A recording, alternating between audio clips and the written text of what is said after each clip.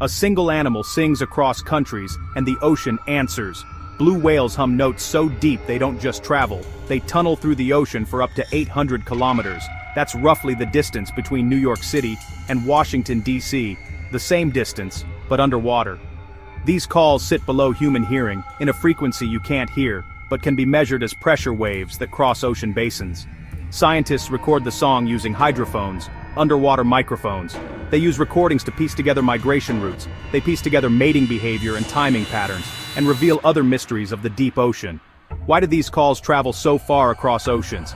Low-frequency sounds lose less energy over distance than high frequencies, so a giant whale's low tones become long-range messaging.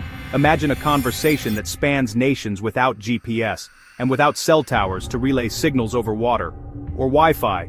Only physics and the whale's size, but noise pollution is drowning their signals worldwide. Loud ship engines add low rumble that masks whale calls. Military and research sonar produce piercing pulses underwater. Industrial activity and construction raise the ocean's ambient noise. Protecting quiet oceans is like protecting a language. It's the oldest, deepest broadcast on Earth still.